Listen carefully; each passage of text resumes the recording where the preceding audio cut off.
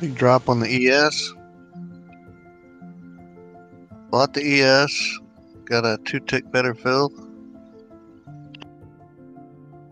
+5. Didn't even need a better fill. Let's just keep on going. So look at this hard drop. See how we're in a channel here? Then the bars start turning black and then a lighter gray. Got oversold. Speed tick.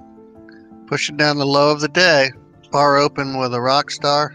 Bounce straight up. Now, it's going to keep going, which is why we don't put on runners.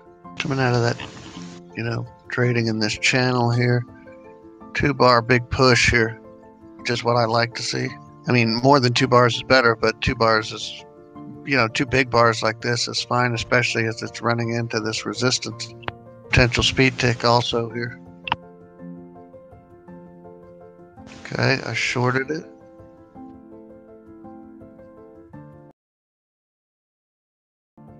+5.